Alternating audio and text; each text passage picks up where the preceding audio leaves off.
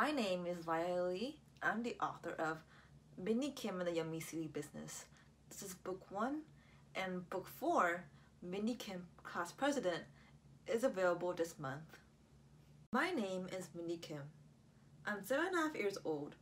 That's old enough to ride a bike around the street, but not old enough to have my own puppy. Or at least that's what my dad said. I looked it up, and the experts on the internet say that puppies need lots of room to run outdoors. Now that we've moved into a house with a big backyard, we can really get a puppy. I just had to convince my dad that it's a good idea first. So far, no such luck. Dad wants me to prove that I can be responsible enough for a puppy first, and then he'll consider getting me one. I decorated my own room to show Dad I'm responsible. I only put 3 dogs of animals on my bed. There are 10 more under my bed, but Dad doesn't need to know that. They'll just have to take turns. After I finished, I was looking through a website on huskies, one of my favorite kinds of dogs, when I heard Dad say, "Mindy, can you help me with these boxes?" Crash! Dad!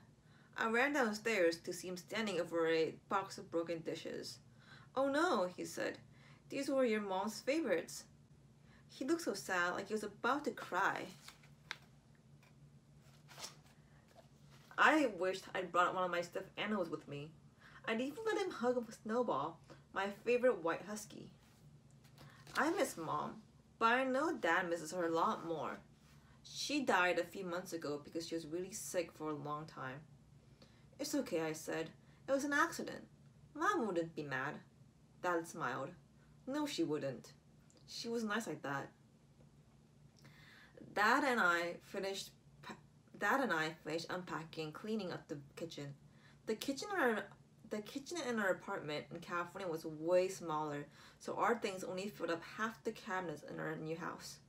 When we were done, Dad ordered pizza. He remembered to ask for pineapples on top, just the way I like it. We waited for the pizza in our new dining room. Sitting at the table felt weird. All our stuff looked strange and small in this new big house. "Dad," I asked, "why do we never live in a house like this in California?" Everything's a lot cheaper in Florida than it is in California," Dad explained. "Plus, I got a big raise for transferring out here." The pizza finally came, and it smelled so good that my mouth watered before we even opened the box. Dad handed me the largest slice.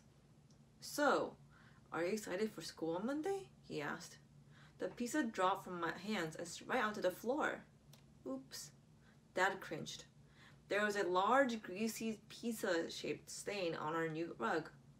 "It's okay, honey. You eat and I'll clean this up." But I wasn't hungry anymore. Dad mentioning school had made me lose my appetite. Monday was only 2 days away. I'd never gone to a new school before. I didn't even know what the kids here would be like. And what if the teachers were mean? I like my friends and teachers in California. I wish we could just go back. Dad returned with some cleaning supplies and frowned when he saw that I wasn't eating any of the pizza. "Mindy," he said, "this move is going to be better for both of us. We could both use a fresh start." Then I got a brilliant idea. "Appa," I said in my most innocent voice, using the Korean word for daddy, "do you know what would really help us have a fresh start?" Dad shook his head. "I already know what you're going to say. And we can't have a dog right now. You and I have to get settled in first." Well, dog poop, he read my mind. It was worth a shot. I was still pouting when Dad picked up the pizza box. "Do you really not want any of the pizza? I guess I'll just have to finish it all by myself." "No!" I grabbed a slice before Dad could walk away. He smiled and put the pizza back on the table.